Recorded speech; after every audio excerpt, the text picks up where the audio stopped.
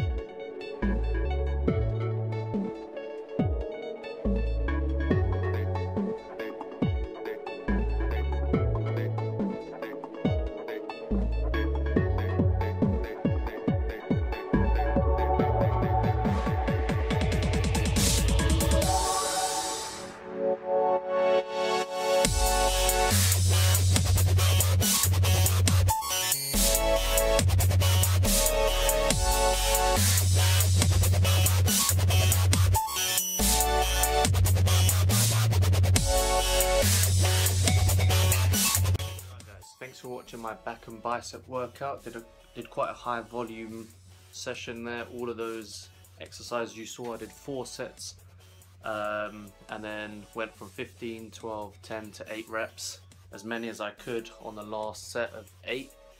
Yeah, pretty much in the same sequence as you saw in the video.